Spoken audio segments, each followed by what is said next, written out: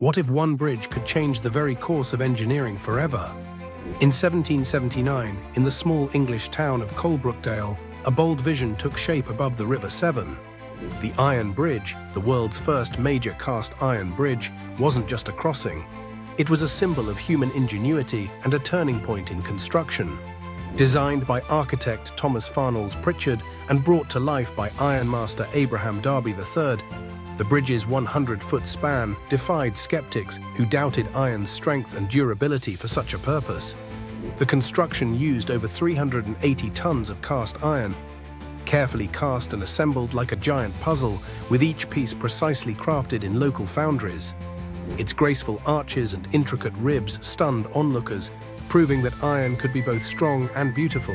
The Iron Bridge didn't just connect two riverbanks, it inspired a wave of innovation in architecture, transport, and industry. Its success helped spark the widespread use of iron in structures worldwide, from railways and factories to the earliest skyscrapers. Over 2 centuries later, the Iron Bridge still stands, a testament to the daring minds who reimagined what was possible and forever altered the future of engineering.